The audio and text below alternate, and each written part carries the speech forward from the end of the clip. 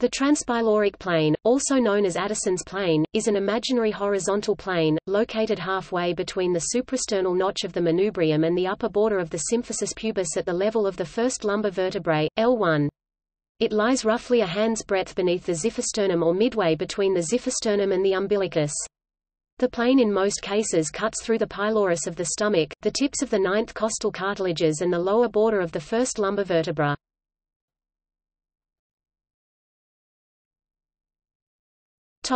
Structures crossed. The transpyloric plane is clinically notable because it passes through several important abdominal structures.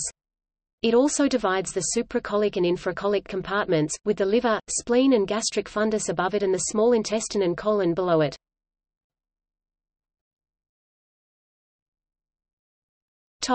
Lumbar vertebra and spinal cord. The first lumbar vertebra lies at the level of the transpyloric plane.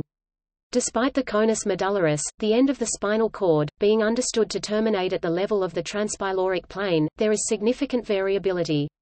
Up to 40% of people have spinal cords ending below the transpyloric plane.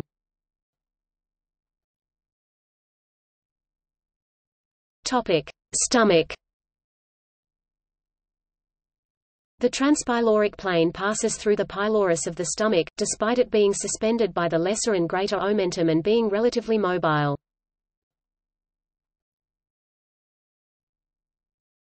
Duodenum. The horizontal part of the duodenum slopes upwards to the left of the vertical midline, following which the vertical ascending part of the duodenum reaches the transpyloric plane.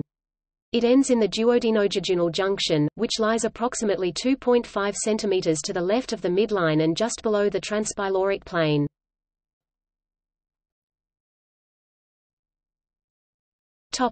Pancreas. The neck of pancreas lies on the transpyloric plane, whilst the body and tail are to the left and above it.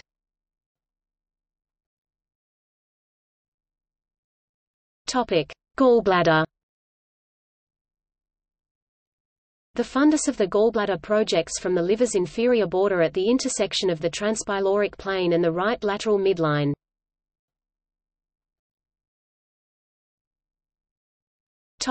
Kidneys.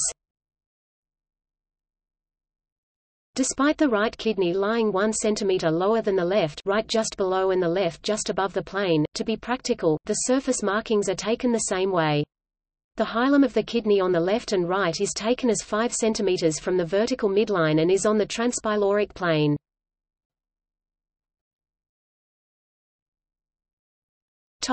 Vasculature. The superior mesenteric artery arises from the aorta at the level of the transpyloric plane and emerges between the head and neck of the pancreas. The superior mesenteric vein is joined by the splenic vein to form the portal vein at the level of the transpyloric plane.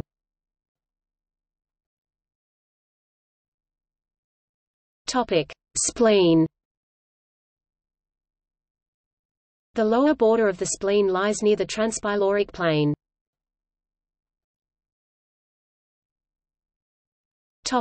Other structures. The left and right colic flexure. The root of the transverse mesocolon. Cisterna chyli, which drains into the thoracic duct.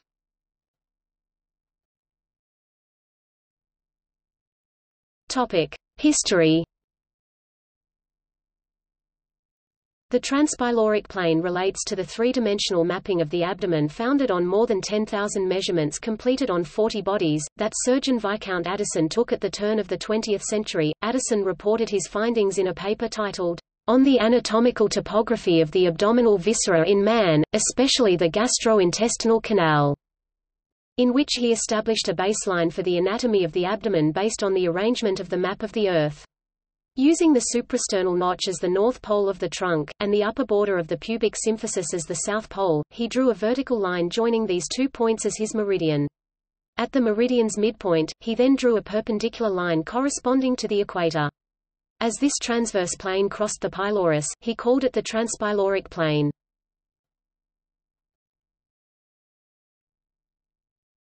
Topic: Images.